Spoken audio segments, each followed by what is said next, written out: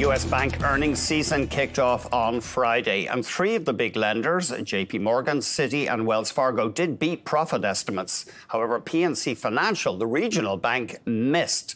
It cited inflationary pressure as the culprit.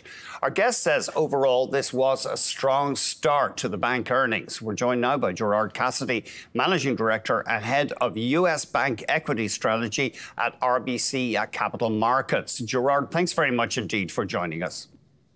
You're welcome, Andrew. If you could pick on one theme we've had from the US banks so far, what would it be?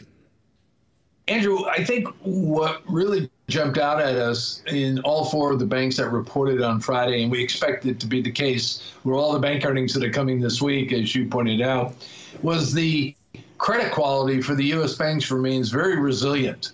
All of the banks had provisions for loan losses, which is the line item where they set aside monies for future credit losses below expectations. Now, we all know that the downtown office space in our large urban markets is a real problem. But outside of that, commercial real estate is hanging in there pretty well. So I think that was the real takeaway from Friday's results, was just how resilient credit quality is. Bloomberg said that despite the earnings beats, bank CEOs did sound multiple notes of warning. And you're saying that loan losses will be a problem in 2024, or at least a headwind? I would say that what we're suggesting is loan losses are normalizing.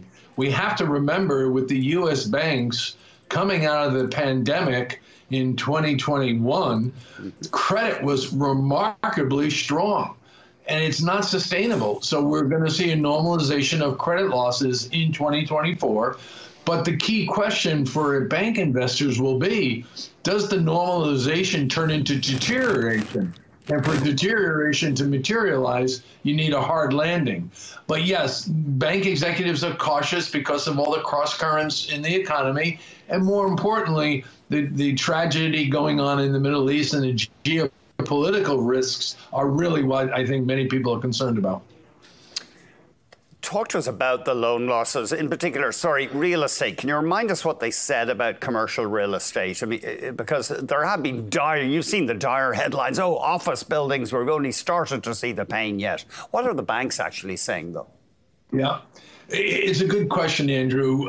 And don't get us wrong. There are some severe losses coming in office buildings in our large urban markets, such as San Francisco, Los Angeles, New York, Chicago, where you have long commutes and you have the work from home dynamic still in play. There's issues of crime and homelessness in many of those cities. But for the commercial banks, the key is exposure. And they learned hard lessons in 1990 and have long memories. The banks do not have the large exposure that they did back when we had the problems in 1990. Now, there is exposure. Don't get us wrong. PNC and Wells both identified that they boosted the reserves for loan losses to a very high, over 7%. But when you look at the exposures, they're very manageable. The real challenge for the office market in these urban areas is in the shadow banking industry, the commercial mortgage-backed securities. That is the sector that has the exposure. So when Brookfield handed back the keys, so to speak, for that big Los Angeles property earlier this year, and you went to see who were the lenders, there weren't any lenders. It was commercial-backed securities. That's the market that is suffering today because of the downtown office problems. Banks have exposure, but we think it's manageable. The bank stocks in both Canada and the US have lagged the broad market. Is it time to get into the big lenders now, do you think, Gerard? Andrew, that is the $64,000 question. Right. And the short answer is yes. But the longer answer is it really is going to come down to when the Federal Reserve reaches the terminal rate for Fed funds rate.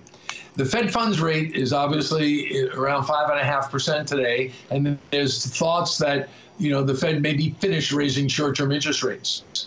When they finish raising short-term interest rates in the past 4 tightening cycles, that has been a big catalyst for the bank stocks to start outperforming. So if the Fed is done and we're sitting at the terminal rate today, I think as you move into 2024 and investors realize the pressure on net interest margins will ease up within 6 months of that terminal rate, that has often been the time where the bank stocks really start to outperform.